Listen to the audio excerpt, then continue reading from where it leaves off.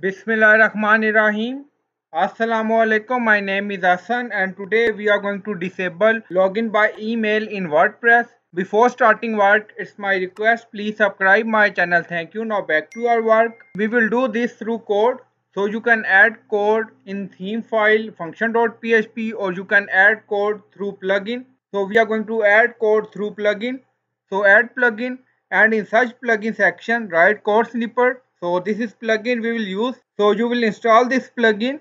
After activation of this plugin, scroll down. On left side you see snippet. So click on it. So we are going to add code. Now click on add new. Now add new snippet section is open.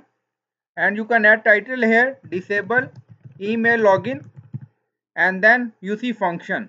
So paste code here and you will find this code in video description or in comment section. So through this code you will disable login by email in WordPress and scroll down, select option run snippet everywhere and then click on save changes and activate it. Now snippet added and activated. Now go to user. So this is our email. So now login in website. So add email and password here. So this is email and add password here.